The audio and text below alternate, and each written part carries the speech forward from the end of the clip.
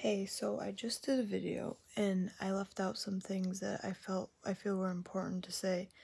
So, I haven't gone to the doctor, but I'm not that concerned because I've been taking a prenatal vitamin since the moment I found out. And also, which I think that's important, you could be lacking nutrients, but also I'm having a brain fart.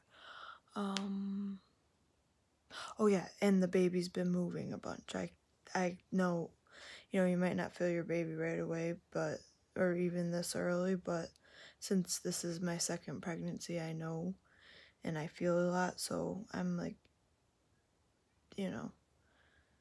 pretty sure everything's good. But you really shouldn't wait long to go to the doctors like I have, or I am.